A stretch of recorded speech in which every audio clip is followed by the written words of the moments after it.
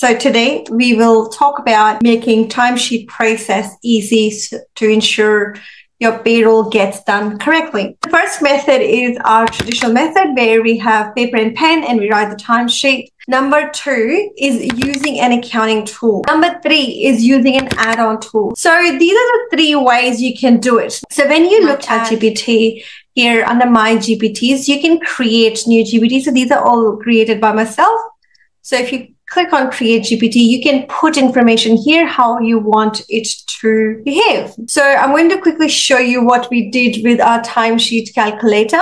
So what I did was I gave it some instructions. I said the name should be timesheet calculator. It calculates working hours and summarize from timesheets and summarize between weekdays and weekends.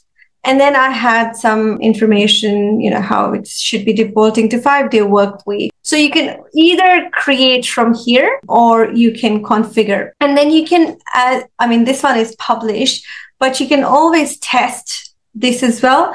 So for example, if I've got a timesheet, I'm just going to say to it, can you calculate hours? Let me upload it. So now I've got timesheet right there. It's going to read it through and summarize it for me. So the good thing here is you can copy this table, put it on the Excel or Google Sheet. We can't assume ChatGPT is going to do the thing right in the first point. So what I did was every time it created the timesheet and it did a good summary, I would double check it. If it is correct, I will give the feedback. If it is incorrect, I'll give the feedback.